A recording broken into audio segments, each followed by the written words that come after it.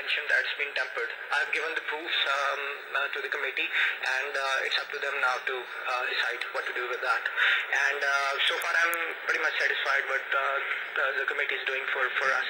We'll have to wait what they come up with. We heard that some of the members of the administration, they have also contacted you for some sort of compensation. Is it true? Well, not directly to me. No one has contacted me directly. No. And basically the question is what happened in the inquiry? Are you satisfied with the inquiry, or because it took almost 2 hours? So what happened there? Well, there was a lot of questions raised by me, which these people had to answer. Then there were questions raised by the committee, which these people again had to answer. So they've given all their answers to the committee, and now we'll just have to wait for the results. So when they say that when the result will be expected in this regard? Well, I have no idea about that. Is there any further demands you have regarding this case? Yes, I have requested the doctor hospital to provide us the CCTV footage of the night when this incident happened. Have they presented all records? Because we have heard that some of the records have been seized on the orders of High Court. Well, they claim that they have given all the relevant records, but I have demanded to give us the original registers, the reception registers, where the arrival time, the name, the address, and all the relevant details, contact details is basically written. But so far I haven't got that register. Thank you very much, Akil. So that was Mr. Akil, and as you heard that he is still not satisfied with the record presented by the Doctor Hospital Administration in the inquiry report. Let's go inside, because some of the inquiry team members, they are still right now present over there, and let's talk to them that what they say about that. So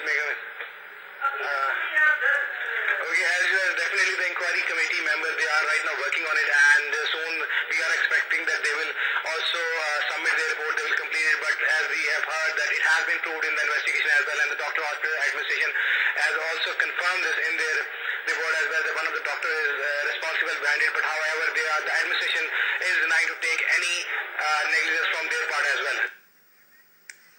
And that was Shiraz Asnath, our correspondent, following up on the inquiry in the death of 3-year-old Imanae Malik. We'll keep you updated on that front. Now, Express News, as we've been talking about this case, talked to Health Minister Ijaz Hussain Chakrani about Imanae Malik's case. Let's hear what he had to say. Okay, yeah, I heard about this case, and I have already ordered inquiry in this matter. We will definitely take action if there is any professional negligence in it. The thing is, as long as you said it about legislation, yes, there should be a legislation, and the health is a provincial subject, as you all know.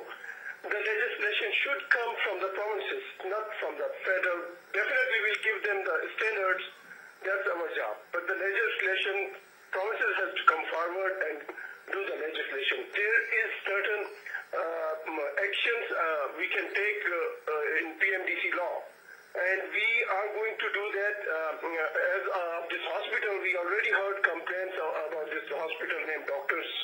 We already heard in case of Homa Akram, we had complaints, and we did make an inquiry, and of course there is professional negligence. 3 railway employees have been killed and 10 people injured after a